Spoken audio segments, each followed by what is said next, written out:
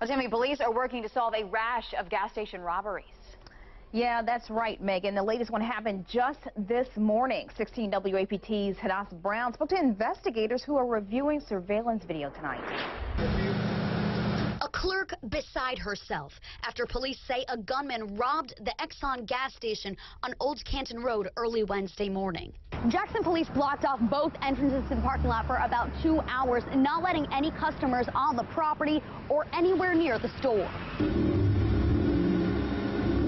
Latest holdup comes on the heels of a string of masked robberies in the capital city, a crime spree police say they still need help solving. Somebody out there knows who these people are, and we need those individuals who know to share that information with us so that we can find out who they are and get them under arrest. Police say the Exxon holdup is not connected to those cases. They had very little information to describe the suspect. Workers at the Exxon on Old Canton would not go on camera, but told us they're just glad no one got hurt. In Jackson, Hadass Brown, 16 WAPT News. And if you can help police with any of these cases, call Crime Stoppers at 601-355-TIP.